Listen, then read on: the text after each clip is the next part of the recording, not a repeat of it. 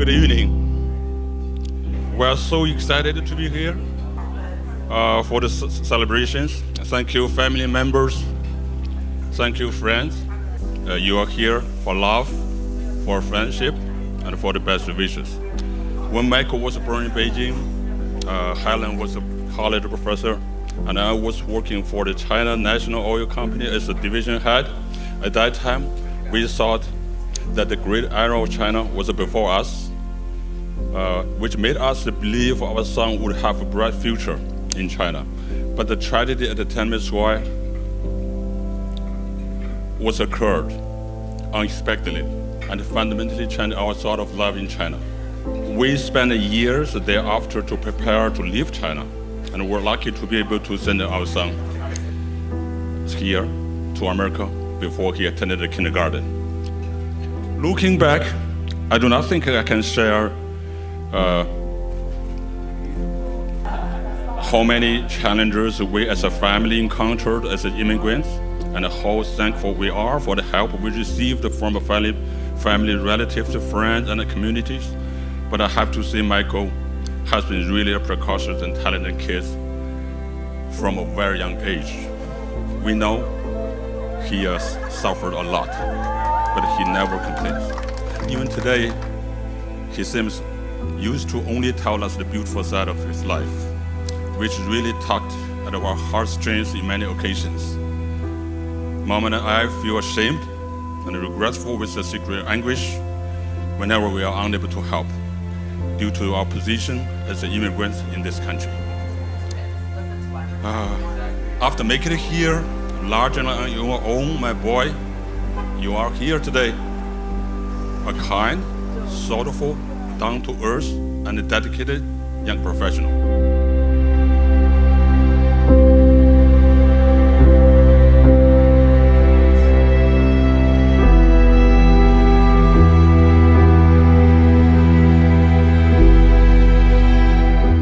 It's an honor to welcome you here and see so many of you travel far, especially from those who fly from Singapore, Malaysia, London, Indonesia, and other cities of America to celebrate with us. Time flies. 27 years. I can still remember when Lisa was a baby girl. She was very adorable and loved by everyone. Everyone just wanted to carry her, play with her, talk to her, as she brought so much joy to every one of us.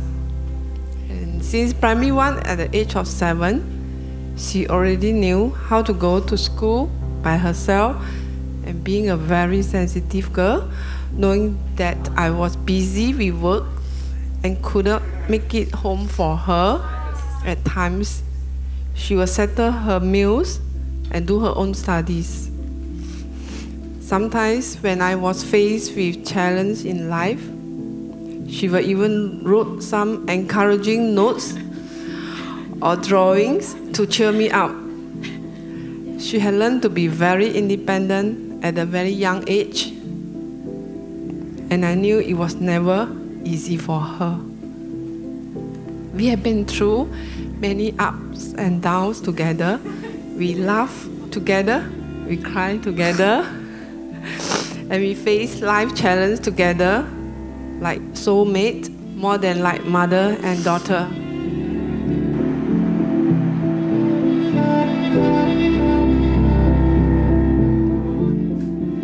So we are gathered here today on this beautiful rooftop to celebrate the union of Lisa and Michael. On behalf of the Lovebirds, I'd like to welcome and thank each of you for being here, many traveling quite a distance on this very, very special day. So Lisa and I have been friends since we attended law school here in the city. One summer day in 2015, I think we were at a bar in Soho. She told me she just signed up for online dating, Tinder, and met this guy who was also attending Columbia Law. I didn't think too much of it. I mean, people usually run through a good number of people on these apps before they meet anyone decent. 20, 200, right? So lots of weird guys on these apps, like especially in the city, so you never know what you're gonna get. Turns out, Lisa got lucky, and she developed this deep connection with her first match in the city. And soon enough, she introduced us to Michael. My dearest Lisa, my beautiful bride. In a way, we've come full circle since our first date 50 months and 10 days ago on another New York City rooftop a few avenues away. In a way, that day was just as momentous because I had finally found you through sheer luck and algorithms, and I was surprised to have found someone who would be my life partner. It's been a pleasure to share this time the past 50 months and 10 days. It's been the beginning of an incredible journey with you. In this time, we've already stood by each other through various important stages of our lives, like graduating law school and starting our very challenging careers. And in this time, I have seen you become somebody who is very confident, comfortable in your own skin, somebody who has found her voice and her passions. And in these 50 months and 10 days, I've realized a few things about you. I've realized that you are a defender and a protector of your loved ones. You're fierce with your love, and yet you're sweet and delicate at the same time.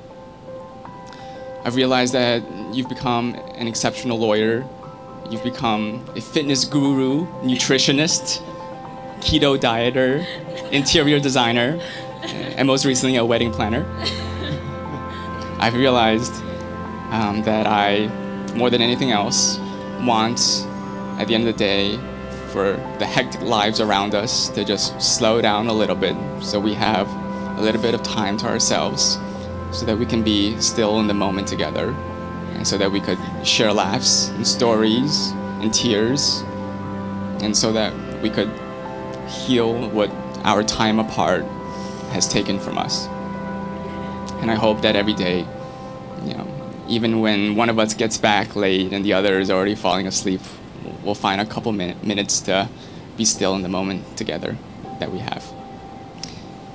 And I think this is the theme that I keep coming back to, which is the sense that lifetime really might not be enough time for me to love you and cherish you and honor you. And I'm ecstatic that our journey has brought us here today, and I'm truly humbled that I get to choose you today, tomorrow, and for the rest of my days.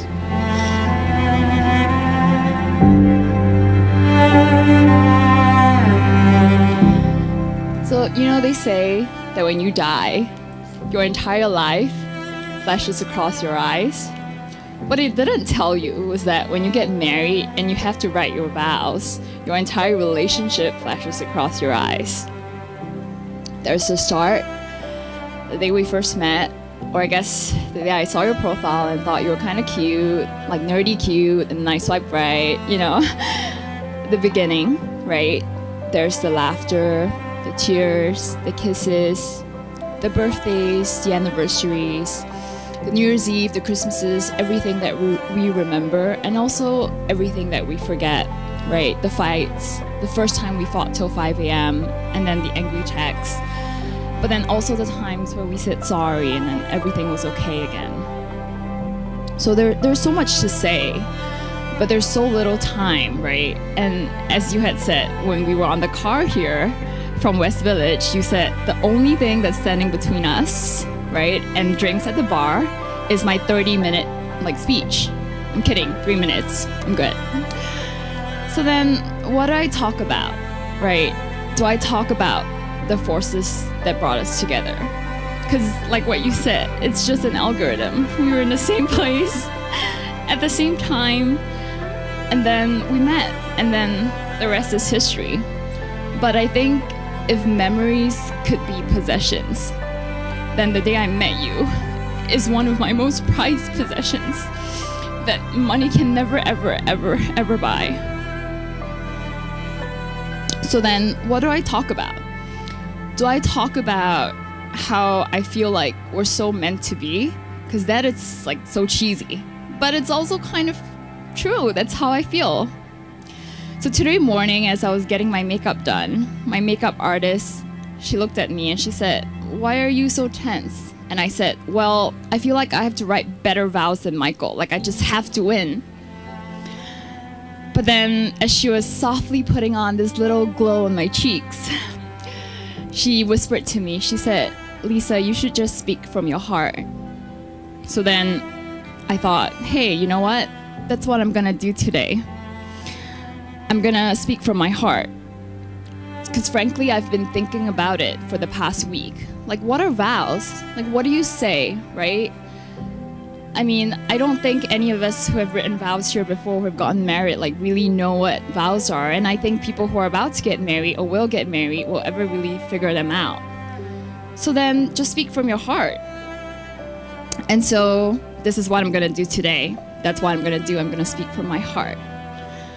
And so I say the same thing that you say to me, Michael, is that I choose you. I choose you like how Ash chose Pikachu. Okay? You are my lobster. You are my soup snake. And I hope people here are counting the number of pop culture references I'm making. I chose you 4 years ago on Tinder. I chose you the night when we met on that rooftop bar so many avenues away. And I choose you today, and I will choose you every single day. I will choose you on the day where we have the best memories, when we feel like we're on top of the world, when we feel like we're really successful. But I will choose you in the darkest moments of your life, when you feel like you don't feel confident, or when you feel like no one believes in you, and even when you don't believe in yourself, or when you don't choose yourself, and I will choose you. I will choose you with every single day that I have until the day that I can't choose anymore. And if we're so lucky to spend another lifetime together, or 10 more lifetimes together, or an infinite universes of lifetimes together, I will still choose you. I choose you in this lifetime, in every dimension, and in every single Marvel universe. I will choose you.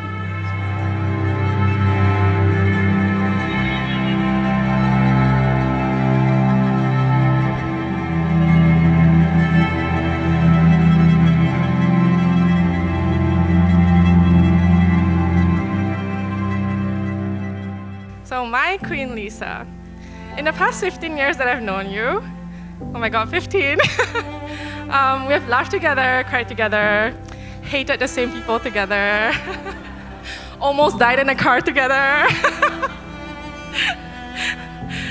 Today, I am more than honored to be here with you celebrating the blessed union of you and Michael. I'm so happy that it is Michael that you chose to include in our lives. And Michael, you already know this, but you definitely are one lucky guy to have this beautiful wife. And wherever life may take us in the decades to come, I will always be here for you both. I love you two forever and five ever. Thank you.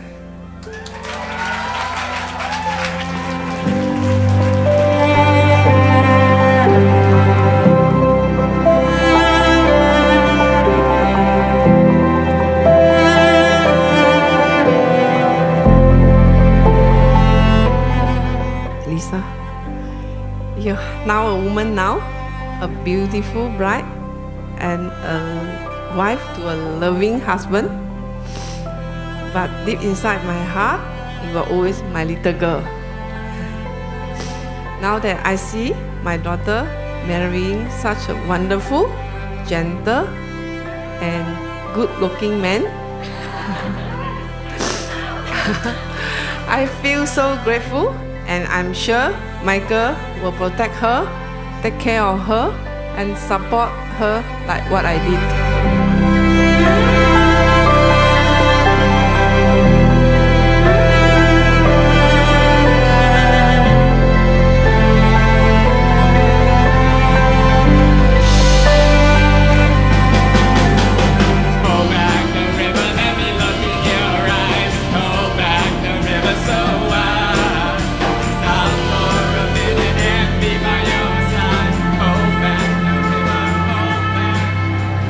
As Leonardo DiCaprio said as Mel Cobbs in Inception, you're waiting for a train that will take you really far away. You know where you hope this train will take you, but you don't really know for sure. But it doesn't really matter because we'll always be together.